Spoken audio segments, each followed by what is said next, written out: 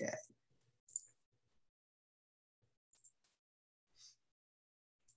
Okay. Good afternoon, everyone. This is Dr. Perry Carpenter. I'd like to thank you for taking the time to join me on this week's discussion.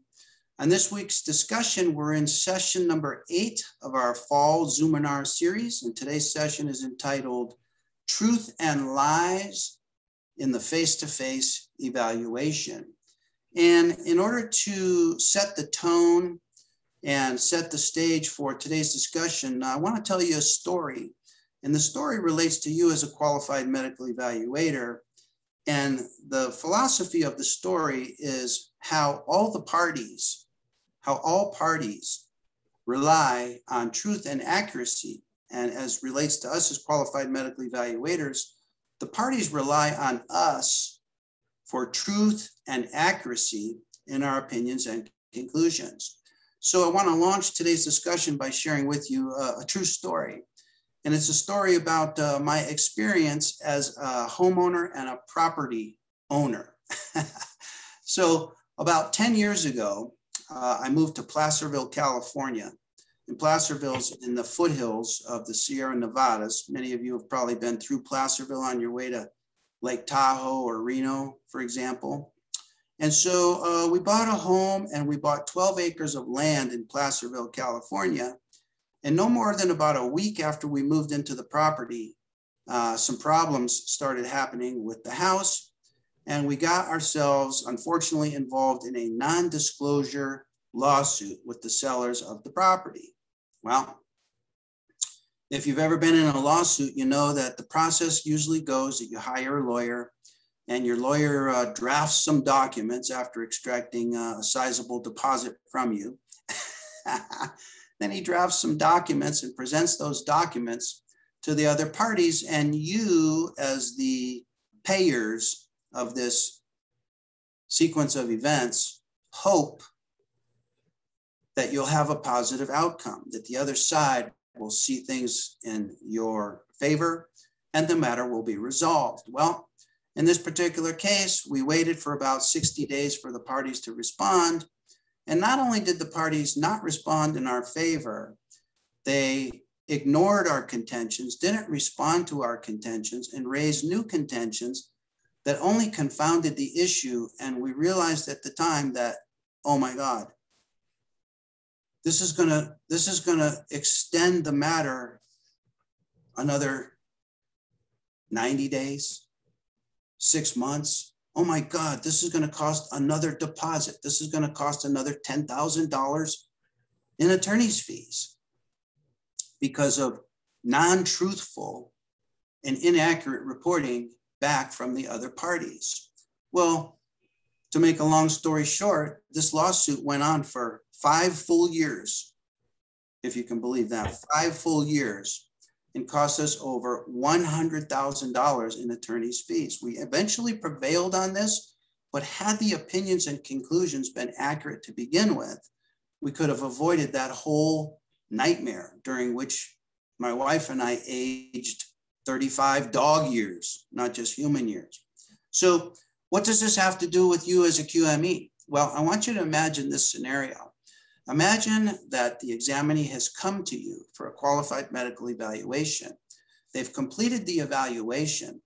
Imagine the hope and expectancy that the examinee has. Imagine the hope and expectancy that the claims administrator has, the defense attorney has, the applicant attorney has.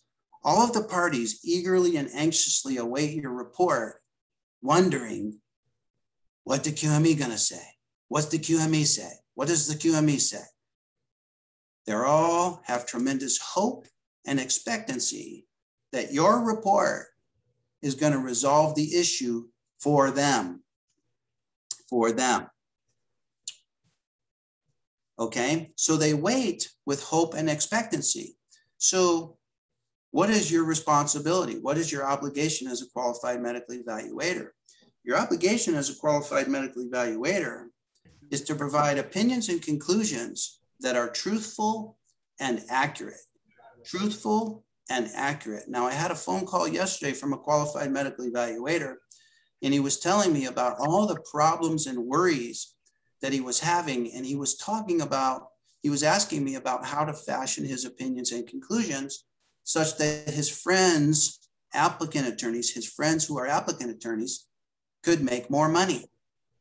This is what he was telling me. And he was telling me that, you know, the applicant attorneys, they're not making that much money. And so how can we do our reports so that they can make more money? And I asked him, what does the applicant attorney's situation have to do with your opinions and conclusions? They have nothing to do with your opinions and conclusions. Your obligation is not to be applicant oriented. Your obligation is not to be defense oriented. Your obligation is to be accuracy oriented. It's only when you provide opinions and conclusions that are accurate that you can sleep well at night.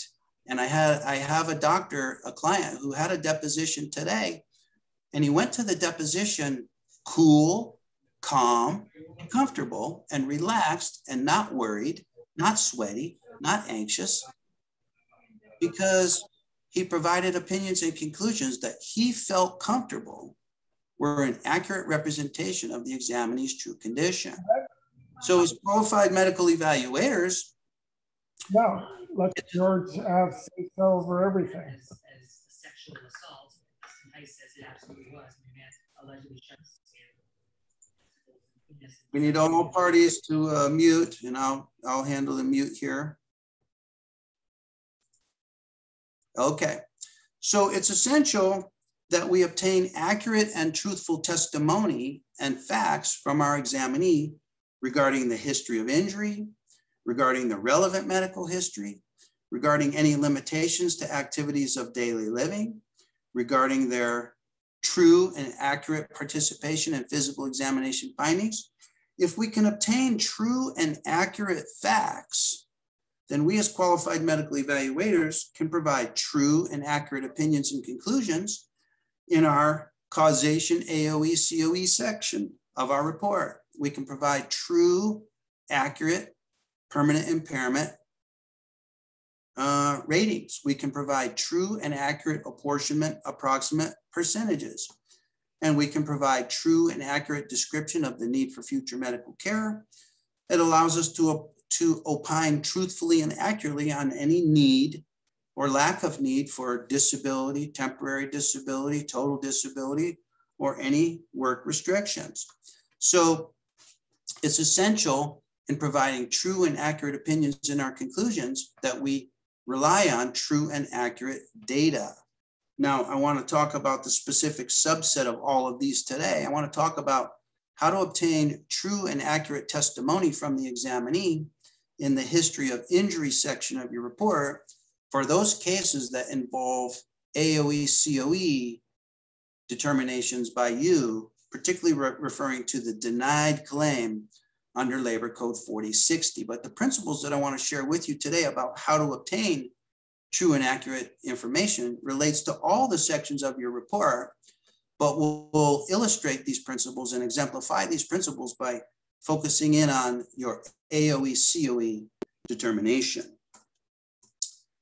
Okay, so here I want to provide you with some tools that you can use and that you can rely on in arriving at true and accurate opinions and conclusions in the AOE and COE sections of your report.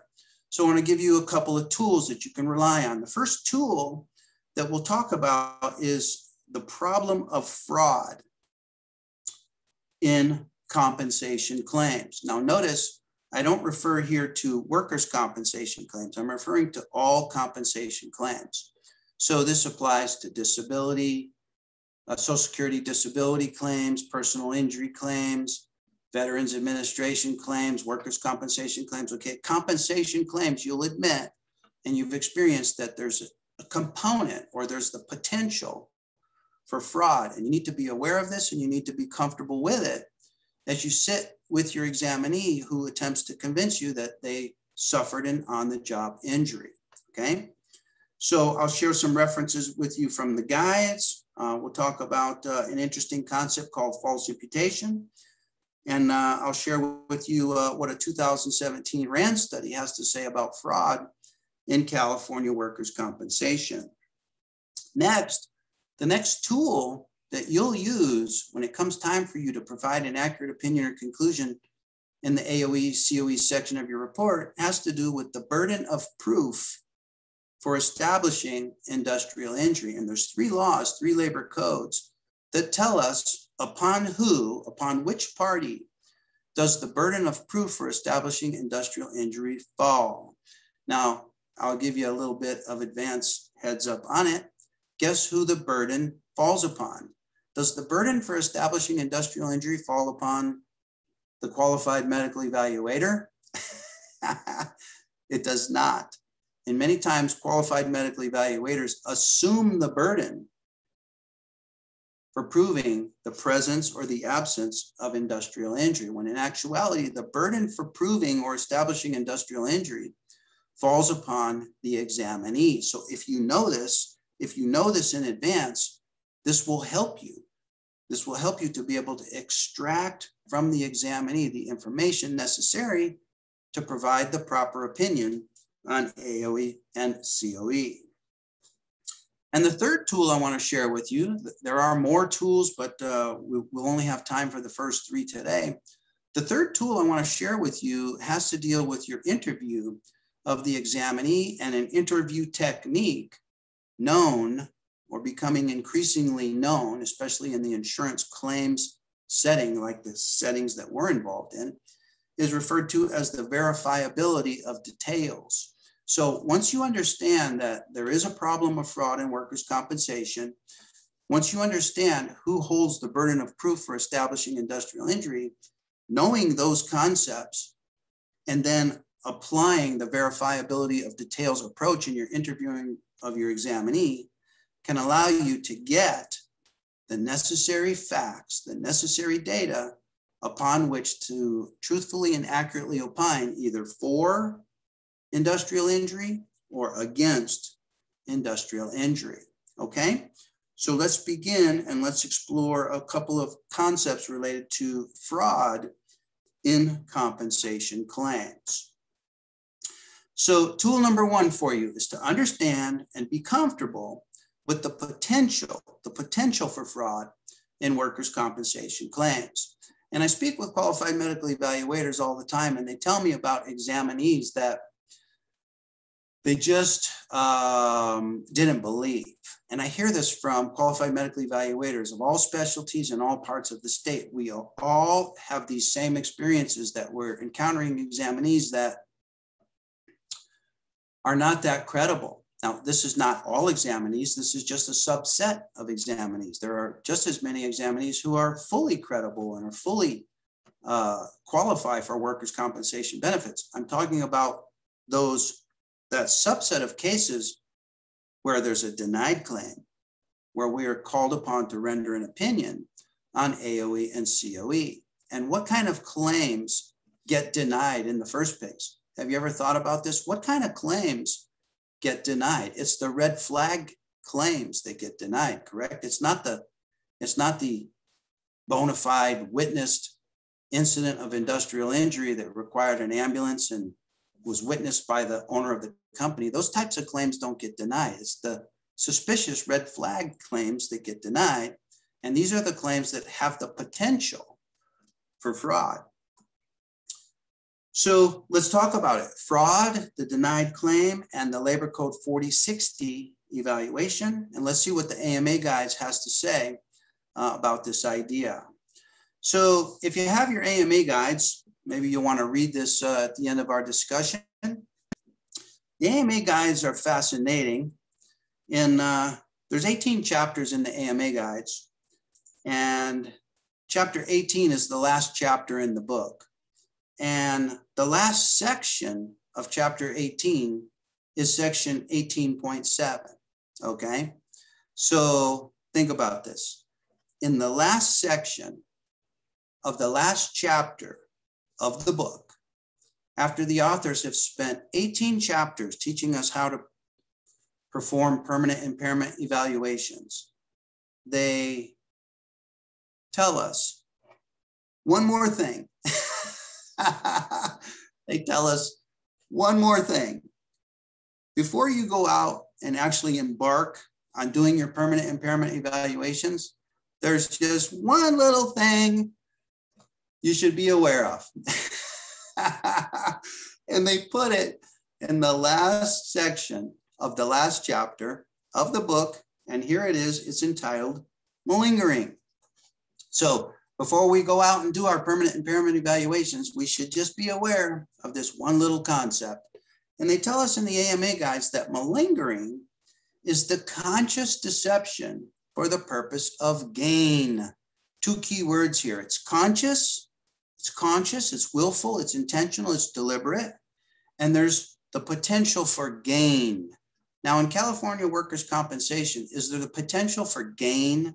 There is. There's the potential for gain, isn't there? So it's possible that there's the potential for malingering in California workers' compensation. They go on and they tell us, while most authorities declare that malingering is quite uncommon, there appear to be a few data regarding the frequency of malingering, but they do provide us 3 studies that talk about how frequently malingering may be. So they tell us that Fishbane and his group, they reviewed literature suggesting that malingering is present in somewhere between 1 and 10% of individuals who are complaining of chronic pain, such as our examinees in California workers' compensation. I would suggest that it's higher than 10%, but this is what Fishbane quotes. Next study, other fields provide some limits regarding the prevalence of malingering. In one study, get this now, one study, they studied individuals who were reporting to the emergency room complaining of intractable diarrhea, okay?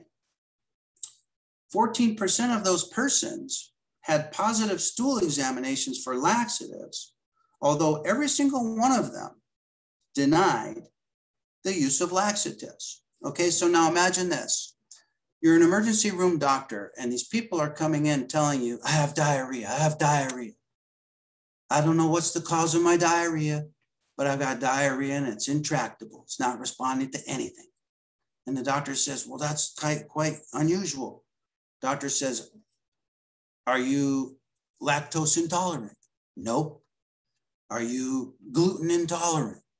No. Do you have food allergies? Did you eat some tainted cottage cheese? And the doctor goes through this entire history, including, have you used any laxatives in the last 24 to 48 hours?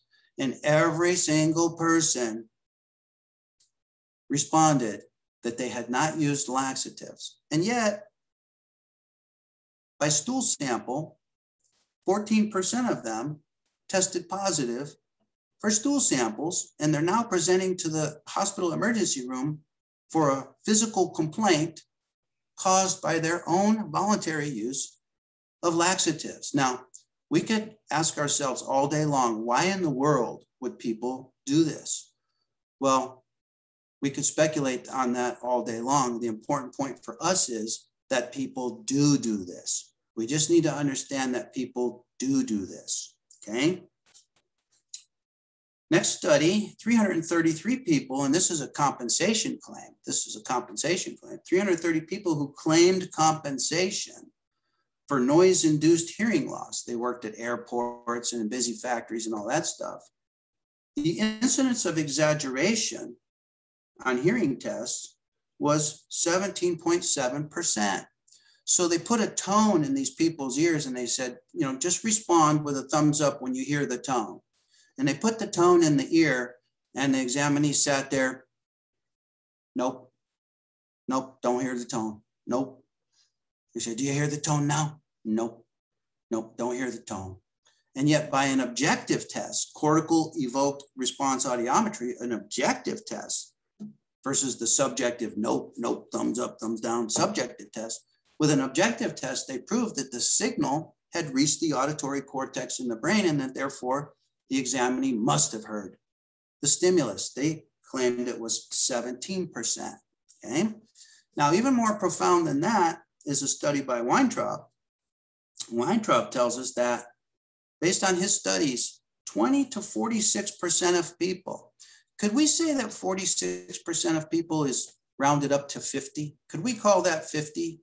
If it's 50, that's 1 in 2. That's every other. That's every other person. I submit that it might be even higher, but Weintraub says that 1 in every 2 people consider purposeful misrepresentation of compensation claims to be acceptable behavior. You just have to know this. We don't pass judgment on it. We don't have to explain why this could be. You just have to understand that when you're involved in a compensation claim, it somehow becomes socially acceptable to employ a little hyperbole when it comes to describing your condition. You just have to know this, you have to be comfortable with it, and you just have to work with it. And you still have to come out of the other end with true and accurate opinions and conclusions. Now, I've spoken to many, many qualified medical evaluators, and I'll speak to you today. And I'll bet if I spoke to you about malingering, you would tell me that, hey, Perry, I know when someone's malingering. I can tell when someone's malingering. And you know what? We all are pretty good at detecting examinees who are malingering. But I submit to you that what you're encountering more in your workers' compensation evaluations is not malingering, but it's actually something different. It's known as false imputation. So let's compare false imputation with malingering, and you're going to see how this fits many of the examinees that you see. So again, my name is Susana, and I invite you to visit Cusco, Machu Picchu.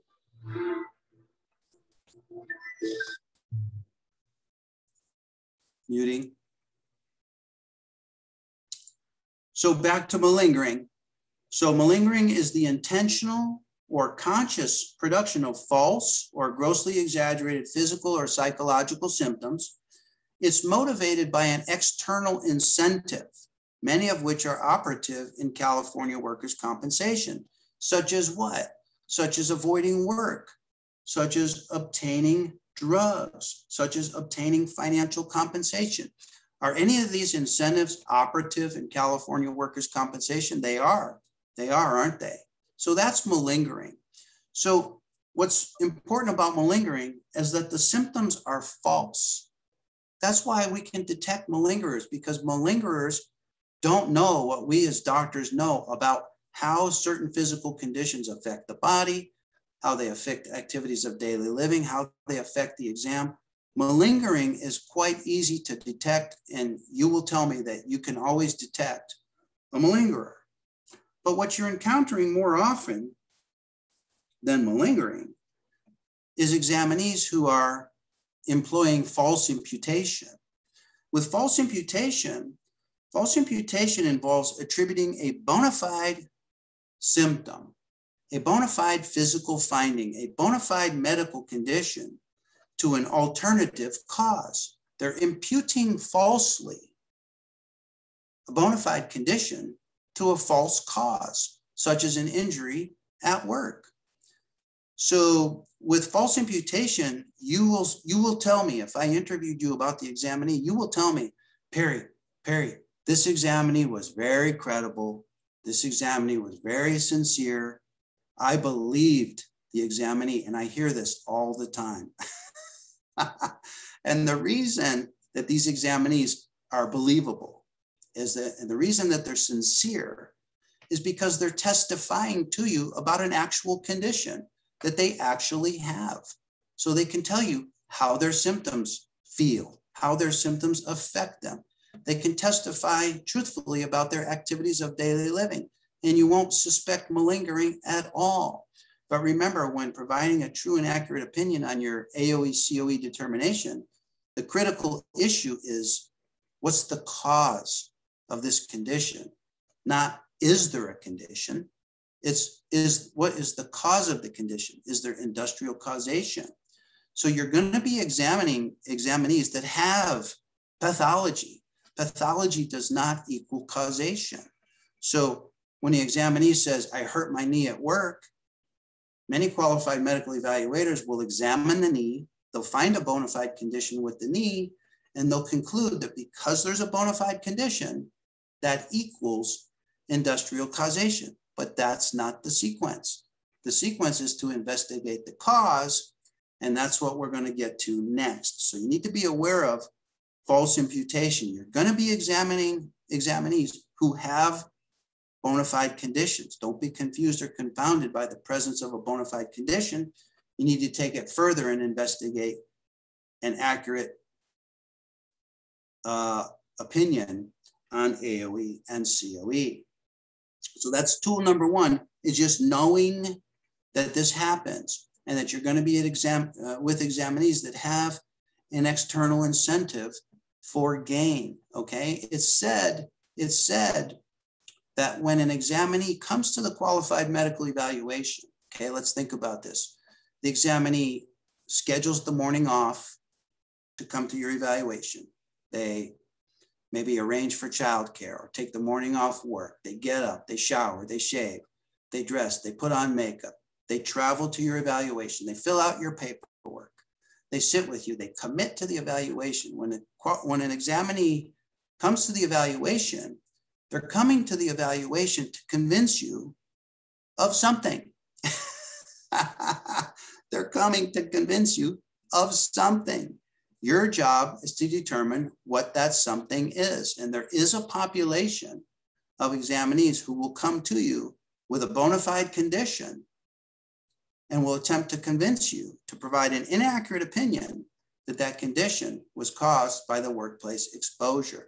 You just need to know this, okay? Now, the next tool, and we're going to scoot by the RAND study in the interest of time. The next tool I want to share with you has to do with understanding the burden of proof in establishing an industrial injury. Now, there's three laws, Labor Code 3600, 3205.5, and 5705, that tell us upon whose shoulders does the burden for establishing industrial injury lie. Now, this is a fascinating concept. We're going to be getting denied claims. And if you look back on your roster of QME evaluations, you'll see that about 60% of your evaluations that you do involve a dispute over compensability under Labor Code 4060. The other 40% is divided up amongst all the other disputes like permanent impairment, apportionment, need for future medical care. All those other disputes only make up about 40% of all disputes. The bulk of the disputes involve the compensability dispute. So those come to us as denied claims. Now, imagine you're the claims administrator and in comes a new claim form. That's how a claim gets started, right? Somebody fills out a claim form. So here comes a claim form, right? Across your desk along with the other 40 for the day, right? So what is the system that the claims administrator uses to determine, hey, am I going to accept this claim? Is this an accepted claim? Or is this a claim that I'm going to deny? What's the system? What's the system? The system is very simple. The claims administrator simply asks him or herself one question. Can the employee prove it? If the answer to that question is no, out comes the denied stamp. That's the filter through which these claims go to become either accepted claims or denied claims. The claims administrator knows that the burden of proof, as established by these three laws, the burden is on the examinee. And they simply look at the facts of the case and they ask themselves, can the examinee prove it? If the answer is no, it becomes a denied claim. That's why so many of these come to us as denied claims, because the claims administrator knows that the examinee has no way to be able to prove it. That doesn't mean that the examinee didn't suffer an industrial injury. They could actually have suffered an industrial injury, but if they can't prove it, shucks so darn, it is the law, or it is three laws actually. So let's go through these very quickly so that you become impressed by what the law has to say about the burden of proof. Labor Code 3600 tells us that the employee must demonstrate by a preponderance of evidence This one relates to post-employment claims. It tells us that no compensation shall be paid. No compensation shall be paid unless the employee demonstrates by a preponderance of the evidence. What is the preponderance of the evidence? Part of the preponderance of the evidence has to do with your evaluation. Your QME evaluation becomes evidence that they provide to help support their claim for industrial injury. So that constitutes part of their preponderance.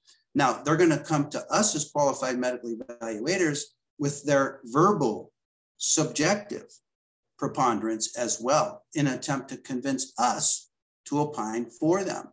So you need to be acutely attuned and acutely aware to what is the preponderance that they're bringing, explaining, telling, claiming. What is their preponderance?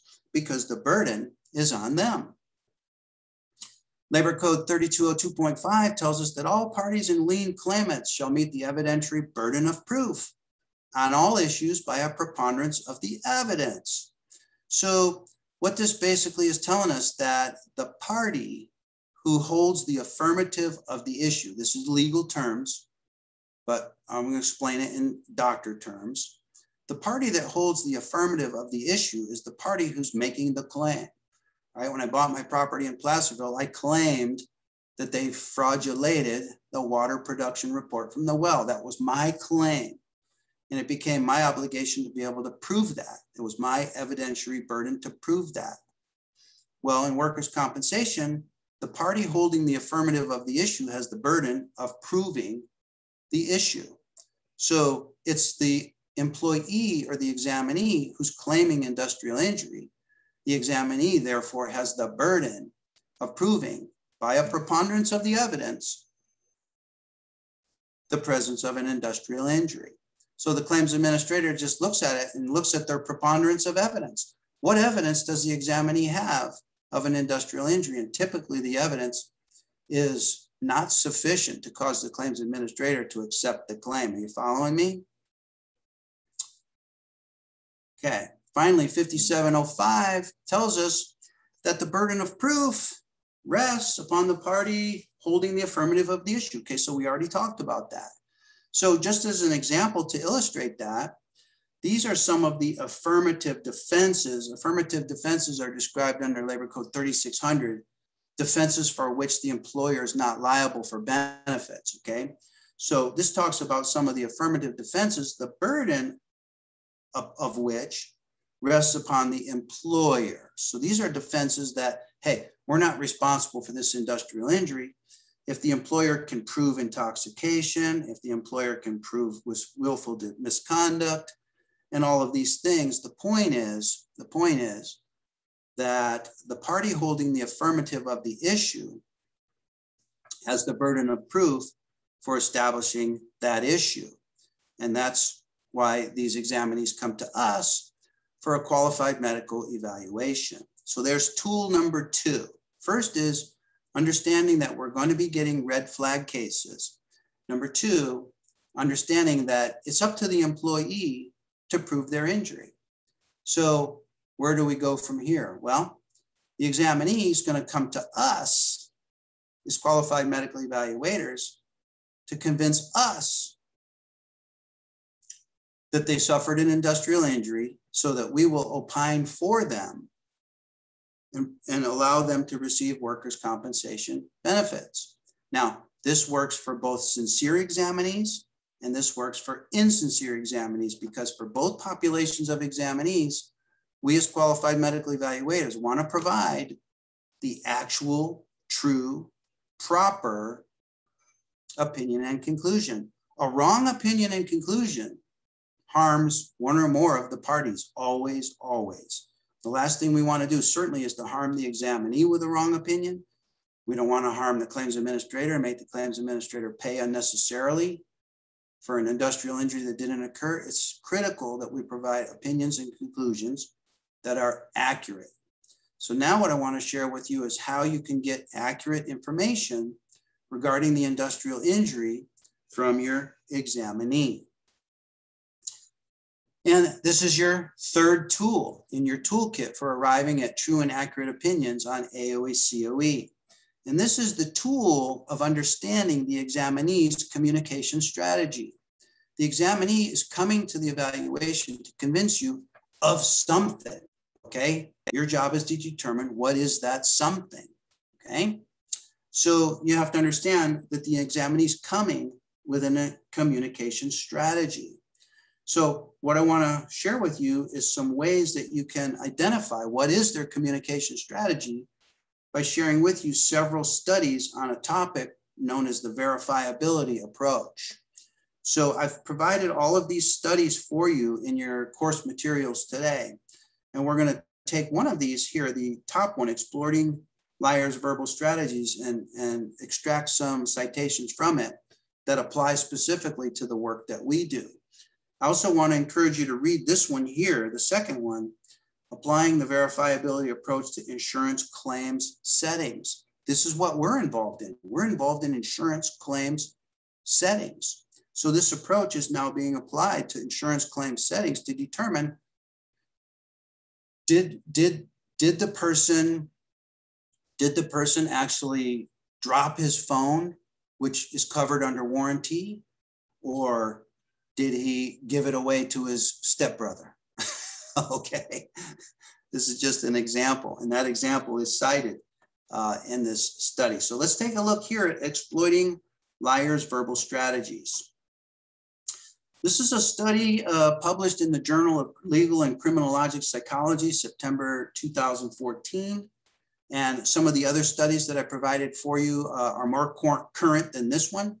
But this is the one that started this whole concept and the momentum behind this interviewing strategy known as the verifiability approach. So in this study, they tell us that distinguishing truth from lies is a difficult task. It's difficult to tell the difference between truth and lies. And you may say to yourself, well, I can tell when someone's giving me a line. You'll say that. Or I can tell when someone's giving me, a line of bull, bunch of bull. Well, guess what? You may think you know, but it's actually very, very difficult.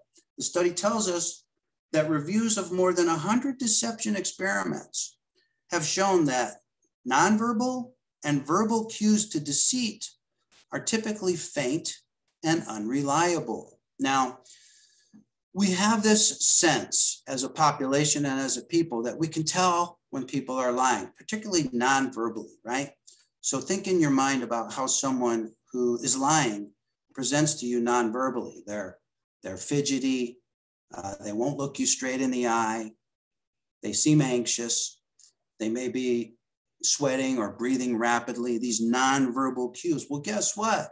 Studies show that non-verbal cues to deceit are faint and unreliable. So just because someone does not look you in the eye does not mean that they're not being truthful. These cues are faint and unreliable.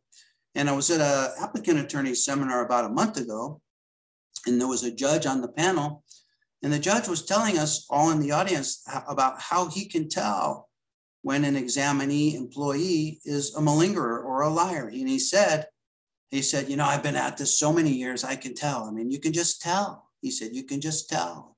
And I was thinking to myself, no, you can't. You cannot, because the cues are typically faint and unreliable. So how can we tell? How can we tell who's telling us the truth compared to who's may not be telling the whole truth? Well, one explanation as to why cues to deceit are faint and unreliable, and this is fascinating for us as qualified medical evaluators, is that liars cannot take their credibility for granted. See, a truth teller takes his credibility for granted. They don't have to perform anyway. They're just telling the truth. They're just telling you what happened. They're just telling it like it is. They take for granted. Their communication strategy is to take for granted that they're telling the truth. But liars cannot take their credibility for granted, and therefore they have to attempt to make an honest impression. They have to do some things non-verbally.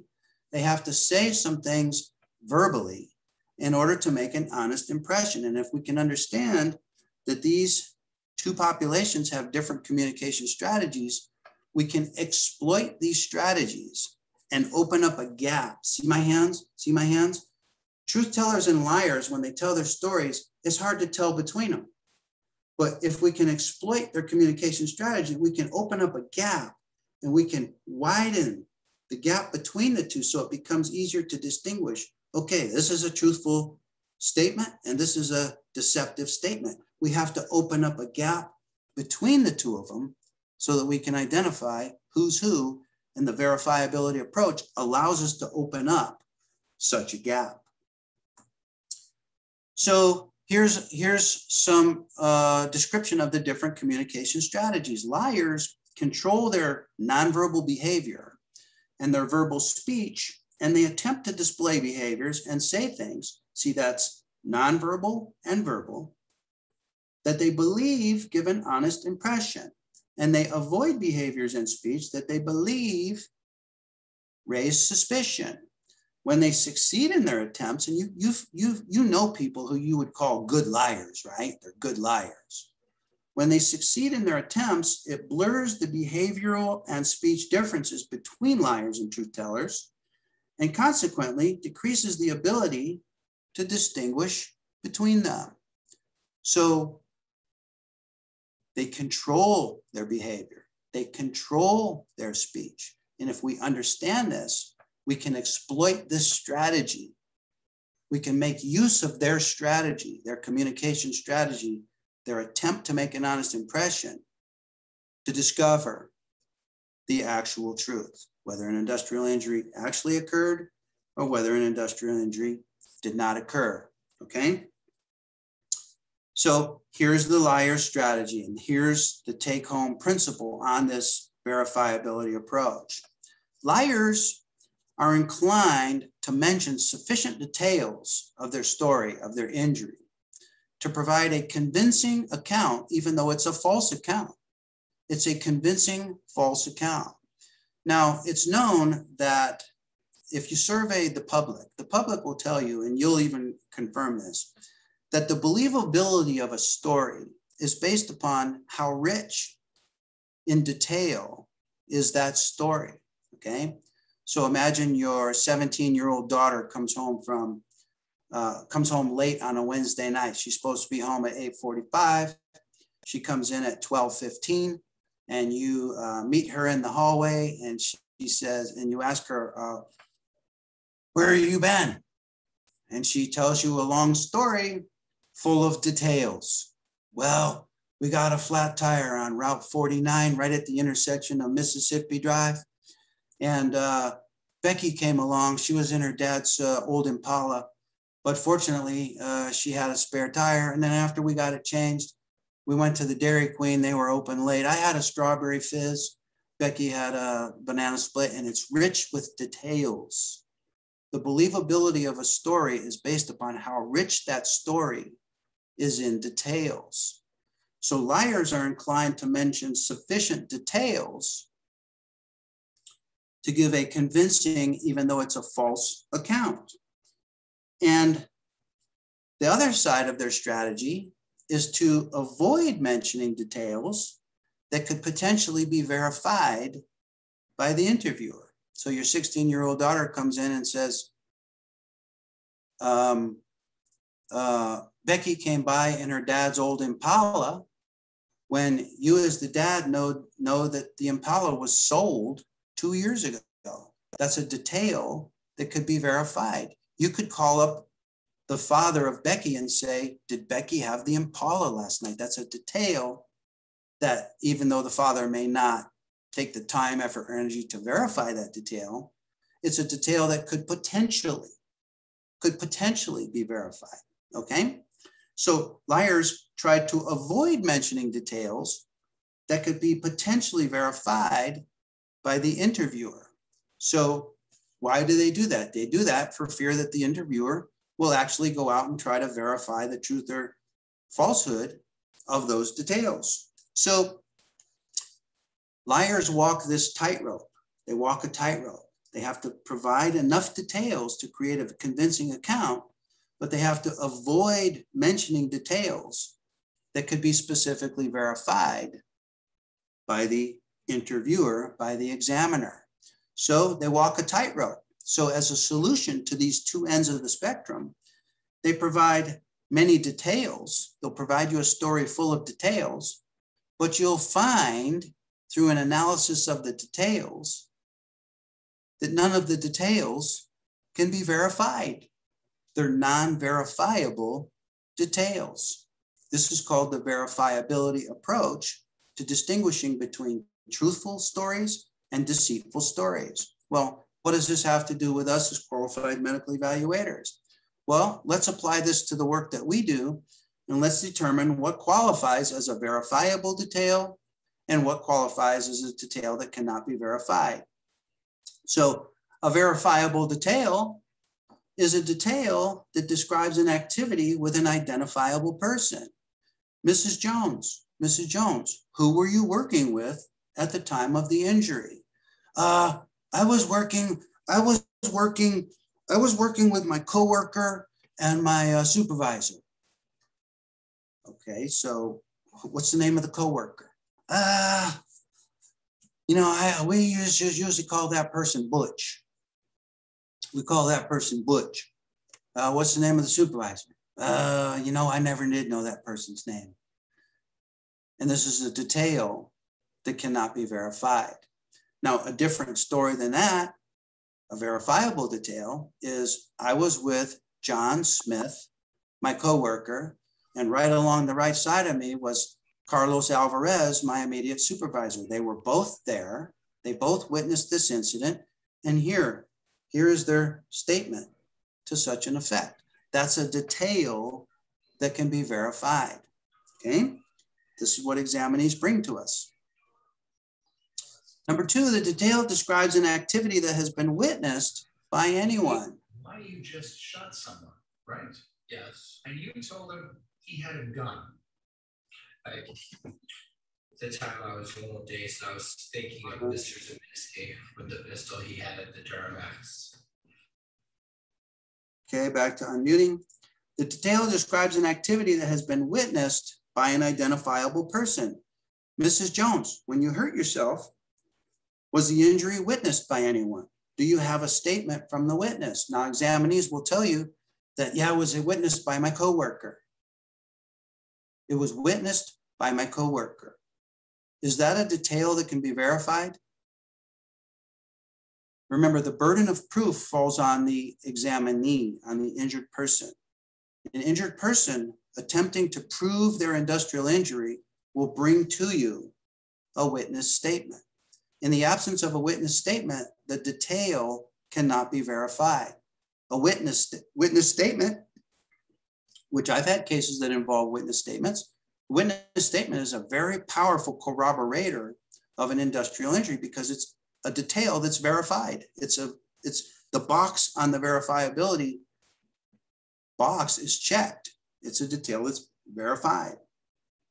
Further, the detail describes an activity that may have been documented or recorded through technology. Mrs. Jones, what do you have, Mrs. Jones? Do you have any photos? Do you have any recordings? Do you got any videos? Do you have any Post-it notes, emails, text messages? What do you have, Mrs. Jones? What do you have that's a detail that verifies that you suffered an industrial injury? Examinees will tell you, well, there's cameras all around. There's cameras all around. You could get the cameras.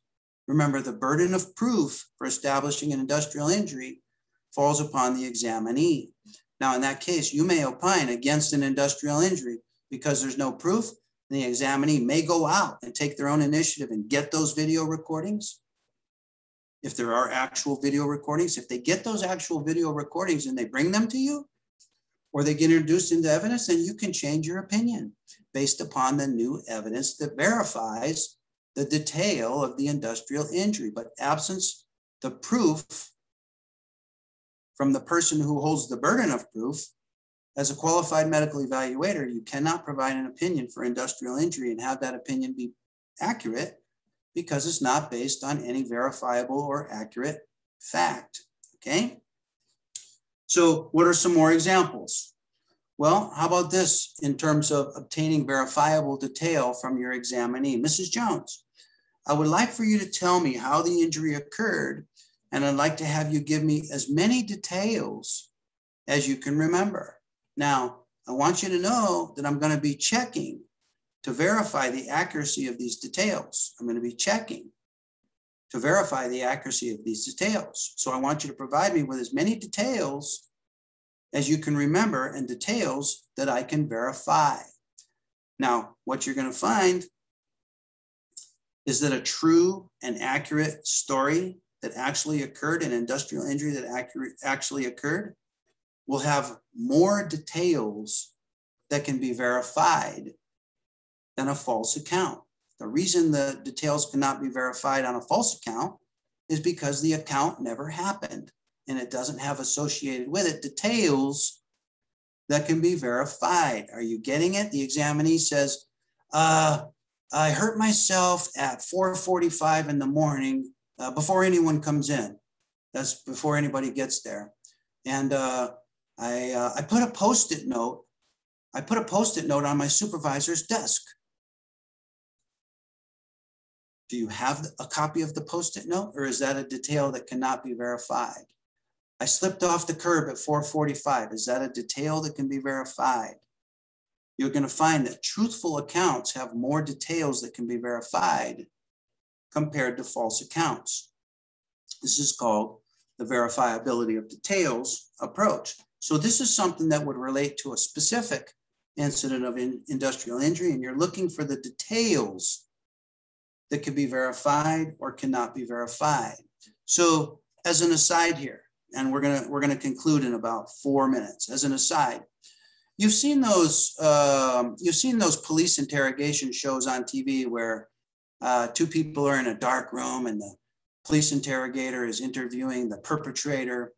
And did you know that the purpose of that interrogation is to obtain a transcript? Okay, the interviewer is not listening and responding to the questions and answers from the perpetrator at that time. The purpose of that interview is to obtain a transcript.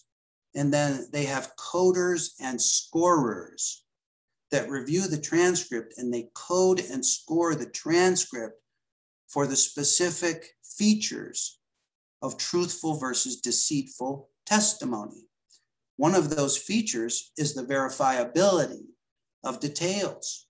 So as you take your examinee's testimony down, you're not necessarily scrutinizing the detail. You're simply asking yourself, is this a detail that can be verified? I put a Post-it note on my desk, on my boss's desk. Is a detail that has no potential to be verified. So you're simply looking at how many details can be verified compared to those that cannot be verified. For cumulative trauma injury, Mrs. Jones, please describe in as much detail as possible how you develop the symptoms that you ascribe to a cumulative trauma injury with ABC employer. Deceitful examinees are inclined to mention sufficient details that will provide a convincing but false account. Liars will avoid mentioning those details that could potentially be verified. And so you'll find that these examinees flood you with details, but on close scrutiny, those details are not any details that could be verified. And this is how you can gain an understanding as to the credibility of your examinee in the context and in the environment where many examinees are less than sincere and are claiming industrial injury when in actuality, no industrial injury actually occurred. So your toolbox, the QME toolbox for providing accurate opinions and conclusions in this example on AOE and COE is number one, understanding the nature of compensation claims, in that about 50% of people consider it okay to misrepresent their condition on compensation claims. Number two, understand that the burden of proof for establishing industrial injury is on the examinee. And then number three, using the verifiability approach in obtaining the medical history. Now, I'll tell you a story and then we'll conclude. I once had an examinee who was treating under workers' compensation for a lower back injury. And he went to a medical appointment. And after he left the medical appointment, he suffered a rear end impact on the freeway and he claimed a neck injury, which would be compensable against the industrial injury because he was just leaving his treatment for the industrial injury. Well, he came to me and he reported this to me and he told me all about the rear end impact and all about his treatment at the ER and all about what happened, none of which was verifiable through the medical records. There were no medical records. He had no accident report. He had no towing report. He had no ER treatment notes. There was nothing that could be verified. So I opined against industrial cervical spine injury due to a rear impact auto collision. Guess what he did?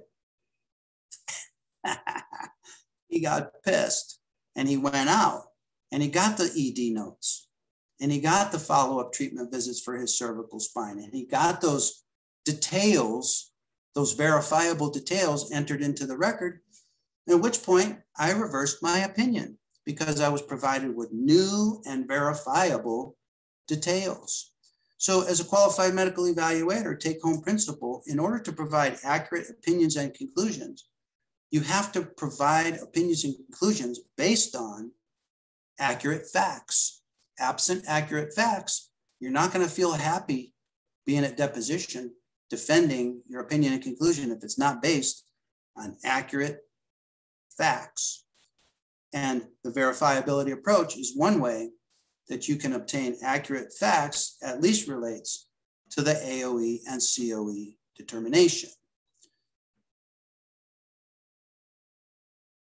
And I hope this helps all of you with your very next evaluation. And I look forward to being with you on our next Zoom session. As we conclude today, does anyone have any comment or contribution regarding this discussion? I do. This is Dr. Monahan.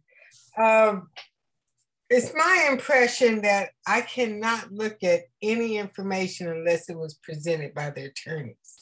So if they bring information in, I can't look at it. Is that true? That's true, or you're at risk if you do. Okay. So I just, like I've done that before. The attorneys do not send the personnel records. So I can't verify anything. So I have to say, you know, you need to send the records and I'll give a different opinion. And I go in favor of the applicant when the attorneys are saying one thing. So then later on, they send the personnel records for me to follow up. So just remember that the burden of proof is on the examinee. So it would seem that the burden of proof of providing the personnel records, if there's something in the personnel records that are going to support the examinee's claim for industrial injury, there's something there, some nugget of fact that supports the claim. Yes. That should be the job of the applicant attorney to get that to you. And it's interesting, they very seldom do until I request it. Right? The burden of proof for establishing industrial injury falls on the examinee and on the applicant attorney. And my suggestion is that you don't assume the burden. Simply opine on the basis of the facts that you have. And then, right. if the parties present you with those facts, hey, now you have new information. And it's easy to change your opinion when you have new information. Okay, that's a winner chicken dinner. When you're not presented with new information, never change your opinion. It's only new information that will allow you to change your opinion. Okay. Thank you. Does the verifiability approach seem to the parties in attendance here something that you could employ in your evaluation? Yes. Like how? I'm going to ask questions in a different way. And so, because sometimes they give me fuzzy answers. I'm psychology for the people that don't know. So I have, and I kind of do this, but I'm going to change how I ask some of the questions, because a lot of people are depressed and anxious, and they've been depressed and anxious before they start the job. So I have asked questions about supervisors. It's in the records. I've verified what they say. But yeah, I'm going to change how I ask some questions. Always looking for details that can be verified. In the absence of details that can be verified, all you're left with is subjective testimony. Subjective testimony. And when you provide opinions and conclusions, you want to have relevant facts upon which your opinions and conclusions are based. And the examinee's testimony does not qualify as relevant facts. Yes. So always put the burden on the examinee for coming up with relevant facts if there's not relevant facts in the record. And guess what? Guess what? Do you think it's possible that the insurance claims administrator could pull out of the documents facts that would support the industrial injury? Of course it does. Of course that happens. It happens all the time. But what can we do as qualified medical evaluators? We can only opine based on the facts that we have. If there's something missing, that's not our job. That's not our job. That's the job of the applicant attorney, right? Yes. Comments, suggestions, ideas? Does anyone have another idea as to a technique that they might use to, get truthful testimony from the examinee?